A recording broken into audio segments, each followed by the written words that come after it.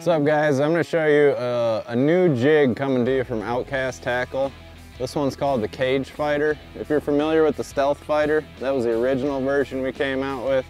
They're very similar, but a couple big key differences. They got the same tungsten, same shaped head, awesome bait keeper on there, same hook.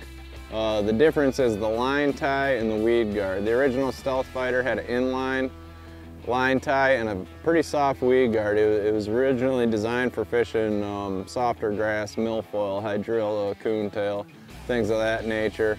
Comes through there really good and allows you to get a good hook set when those fish are way down in the grass. But this jig right here is not good in the wood, like brush, lay down, stuff like that, or hard grasses like pads, reeds, and whatnot. So we made a different version called the Cage Feider.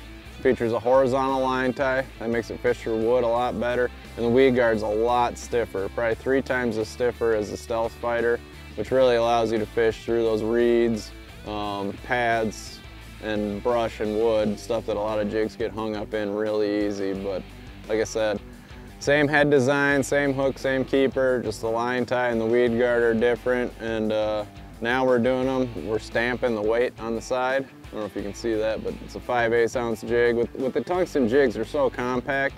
It was hard for me even to tell when I was digging there if I was pulling out a 1/2 ounce or a 5/8 because they're so close in size. You know, where lead, there's usually a large difference in the sizes. So now we got those stamped on there. That's gonna be an awesome jig for you guys. If you like the Stealth Feider, give the Cage Feider a try. It's really gonna, you know, get through that cover a lot better. You're not gonna be getting hung up as much, and still has that same awesome hook in there. Just an awesome new jig from Outcast Tackle. Check her out.